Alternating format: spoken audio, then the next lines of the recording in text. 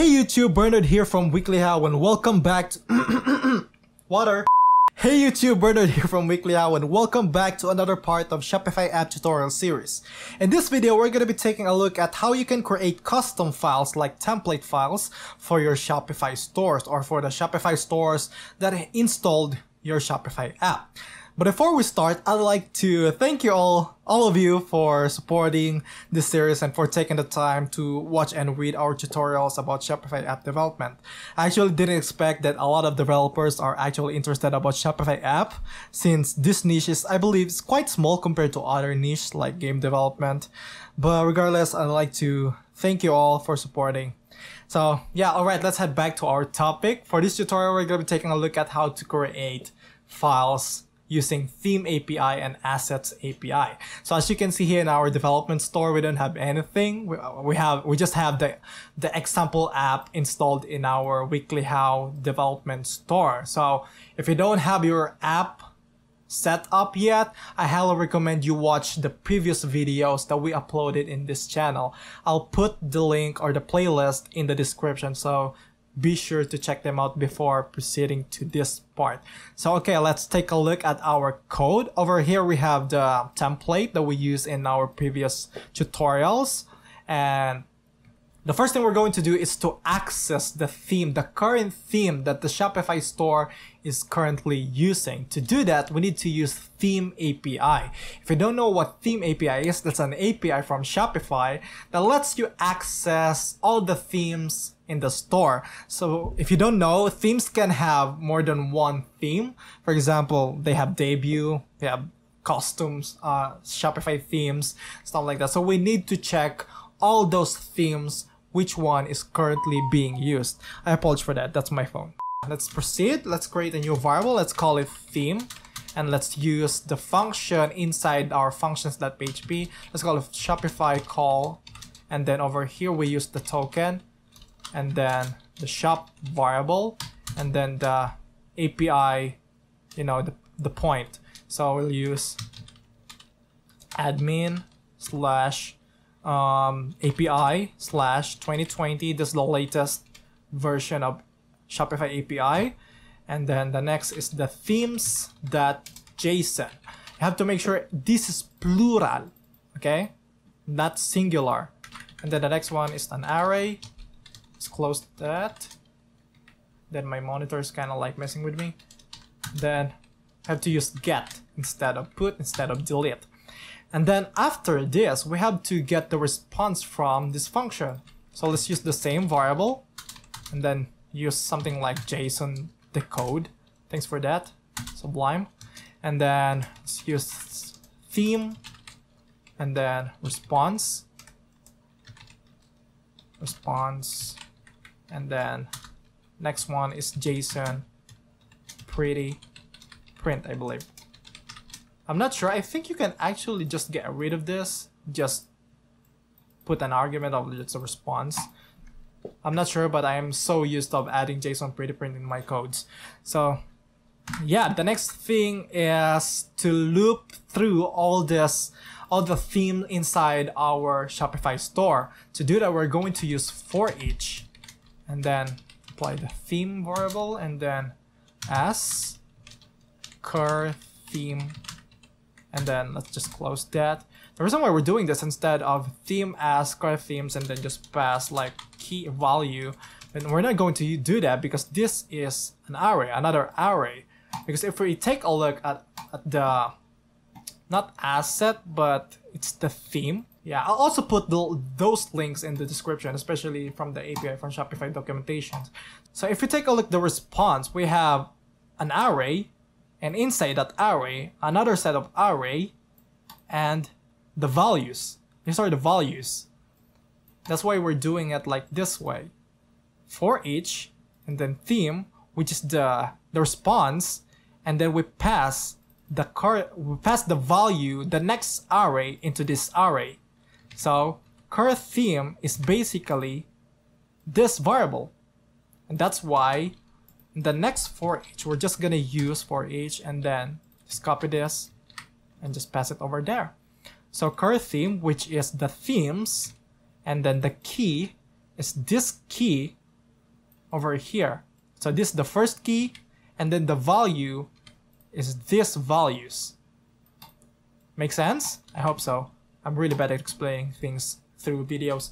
But yeah, so if we use these values, for example, let's just,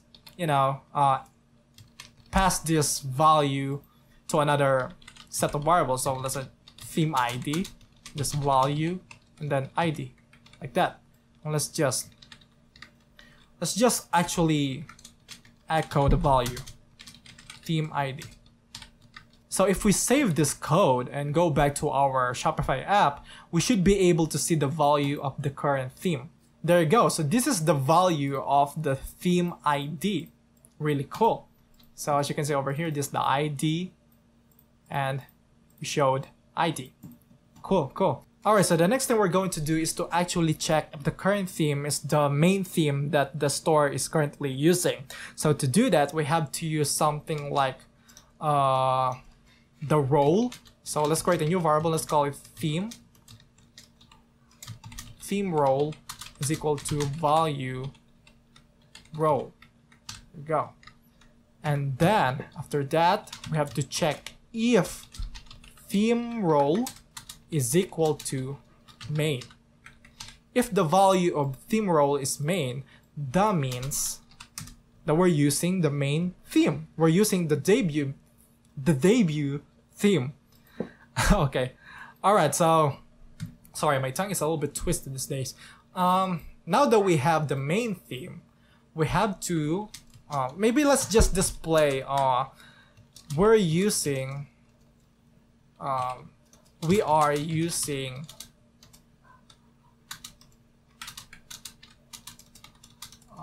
it's just a value, the name as our main theme, like that. There you go. So we are using debut as our main theme. Over here we're using the debut, and yeah, it just confirmed to us that yeah, we're using debut as our main theme.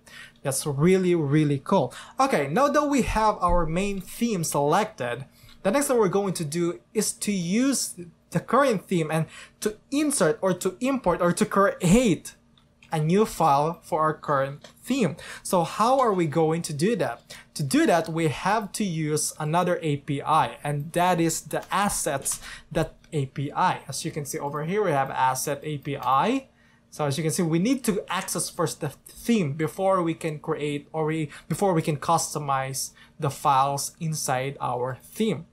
So as you can see here, we have the get, and then get endpoints, and then the put. Then we can also delete, but we're just gonna focus on the put endpoint.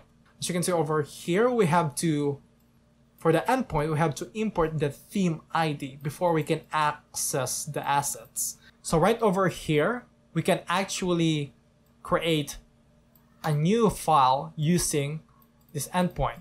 So if we use this endpoint, the result will be something like, oh, an asset, and then the key, and then the value. So I believe the key is the folder, and then the name of the file that you want to create. And then the value is what's inside this file.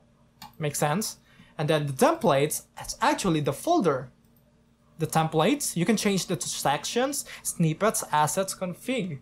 And yeah, if you want to change it, you can do that. Alright, so let's actually use this endpoint, shall we? Alright, let's go back to our script. Over here, once we check if the current theme is the main theme, we have to create something like asset is equal to Shopify call, and then token, then shop, and then the endpoint, which is this one. Now we have the ID. Let's just replace this, just concatenate that theme ID right here. Actually, it's wrong. It's not supposed to be in here. It's supposed to be in here, because we have to make sure that the ID is from the main theme. Alright, so now that we have all that set. Alright, so the next thing is the array. We have to create a new array over here. But before that, let's just use put there. Alright, so the array, we have to create that. Let's create over here asset file. And then let's create array And just do that. And then over here, let's just create another array because this is a two-dimensional array. So the first array is the asset, and then the second array would be the key and the value. All right, so let's do that. Over here we should have key, and then it's a value. There's no space over there. Then comma, not semicolon. Be careful. And then value, and the value. All right.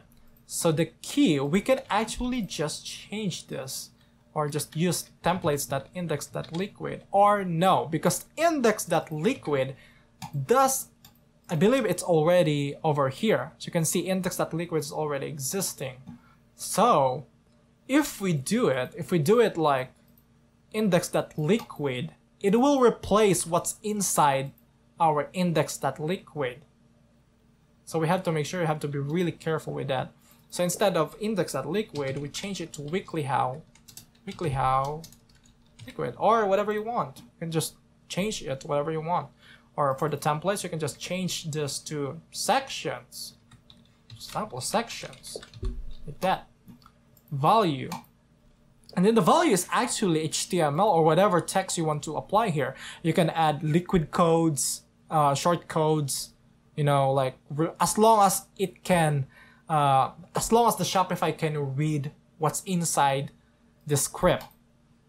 It's really important. Otherwise, you have issue, or the store will have issues. So yeah, just be careful. Codes are really, really sensitive. All right, so over here we can just either just display a header one over here. Just display hello world. That. And if we save it and just use this, actually we have to apply the variable over here. There you go. I think that's good. And then the next one is, we have to make sure we have the response asset. No, we have to use JSON, the code, and then asset, then response, and then JSON pretty print. There you go. Actually, there's two keys over here, the response and then the header. If you want to access your header, you can change it to response. You can change instead of response to header, but no, we need response for this one, not header. So yeah, I'm just saying. So if we save it, we should be able to create our file. So we have to refresh this just to run the code. And after that, if we refresh this, our files, weeklyhow.liquid should be inside the section folder. As you can see, we don't have here because we're not creating that inside the templates folder. Inside the section, we have oh, no, sorry. Okay, actually, I think we made a mistake over there. I don't know what's wrong. Foundation now, it's in here. It should be, instead of that, it should be asset. My bad, really, my bad. Found it. There you go. Yeah, because of this one. See, asset. Because this is another array. Yeah, my bad. Okay, so asset should work now. There you go. Now it's created. And if we refresh this as well, you should be able to see in the sections that there is weeklyhow. There you go. Now it's working. So there you have it. That's actually how you can create template files using Theme API and Assets API. If you have more questions, let me know in the comments below and I'll try my best. We'll try our best to respond to all of you guys. And yeah, I guess I have to say sorry for not being able to communicate or not being able to upload content as much as I could in this channel, because yeah, we're quite busy. I don't want to like make excuses for that, but yeah, this coming next few weeks, we'll try our best to upload more content in this channel. So yeah, thank you so much for watching and I'll see you again next time. Bye.